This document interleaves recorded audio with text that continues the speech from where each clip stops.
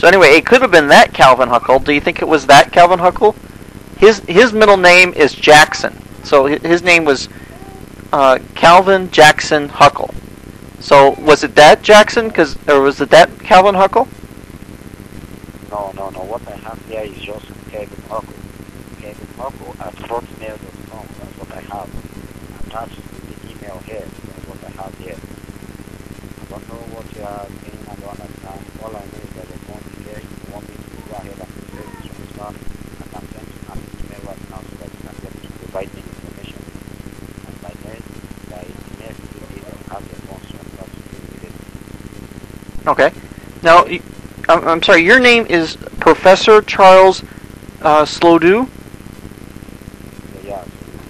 Okay, and you're a professor? Yes. What's your professorship in? Hello? Yes, your professorship. What did you get your professorship in? Hello, I can hear you speak up. Where did you get your professorship? Where did you teach school that you became a professor? Okay. That's in the state of Nigeria, UNN. Okay, that's where you taught. You taught at the University of Nigeria. Yes. Okay, and you got your professorship there, and I guess you got your professorship in economics, right? Yes. How did you know that? How did you come about that? Well, it makes sense since you're a banker that it'd be economics that you get your professorship in. For example, if you were a medical student, your professorship would have been in medicine or proctology.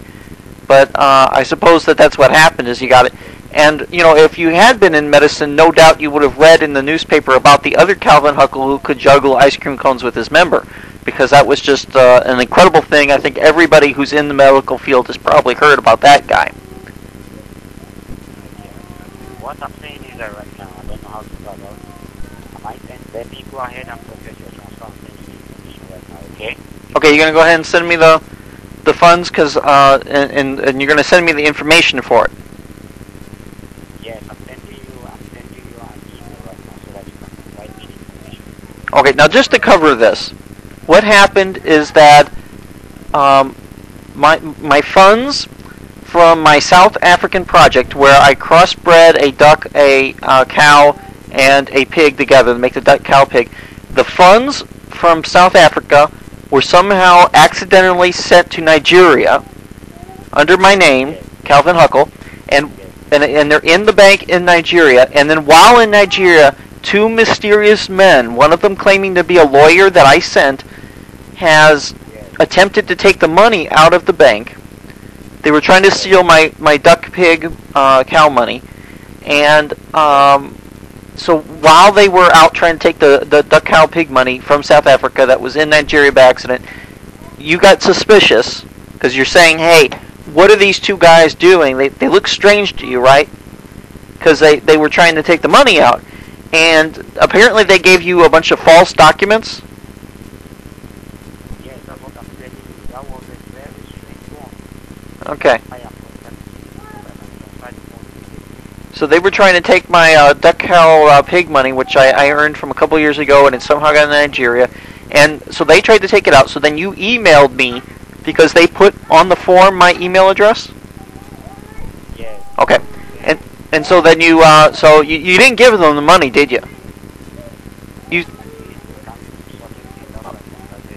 Okay, so you still have the $1.8 million in the bank still, right? Okay, good. That's for my hybrid project in Nigeria. So, South Africa. So anyway, now you have that money in there. So now you're going to send me the documents, and well, hopefully we can figure out a way either to get that money back to South Africa into the proper account, or you can have it sent to my account here in the United States. Would that be all right?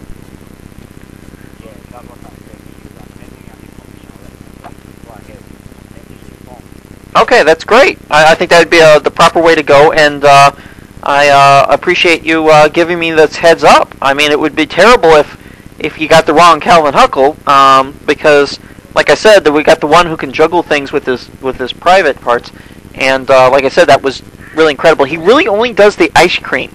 I know that sounds hard to believe, but he doesn't like to branch out on other things. You think the ice cream thing would get old, juggling ice cream with your member, but he does, uh-huh. Hold on, listen to me, hold on. I have to drop right now. I have another call coming. Okay, so you got another call coming in?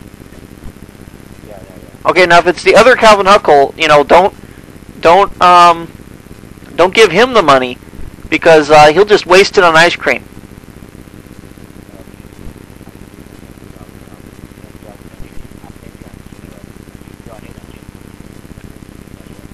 Okay, no problem. You go ahead and do that. And like I said, don't give any money to the other Calvin Huckle, because his middle name's Jackson, and he's a real lush. So he'll spend it all on ice cream and booze. He'll probably combine the two, and get that one kind of ice cream that has booze in it, that rum raisin. Yeah, he probably spent a lot of money on that rum raisin, and then you juggle it and eat it at the same time. Which, when you juggle things with your member like that, it's not a very sanitary thing to do. I don't think you should do that. You shouldn't juggle things with your member and then eat it in midair. And frankly, if he had put that in his act, I don't think people would have watched it. Especially then when he started, eating enough of that ice cream, it would have got him all drunk, and then he would have, started getting woozy, and maybe it would have been really bad if he would have thrown up. Because to tell you the truth, that whole juggling with your member thing.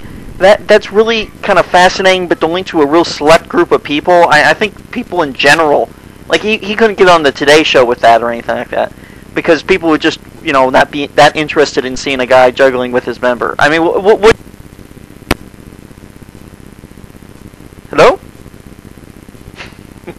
Hello? He didn't stay to listen to my whole thing? Hello? I'm shocked. He hung up on me. During the middle of my story? What do you think? Yeah, I guess he did. Okay, because it's beeping.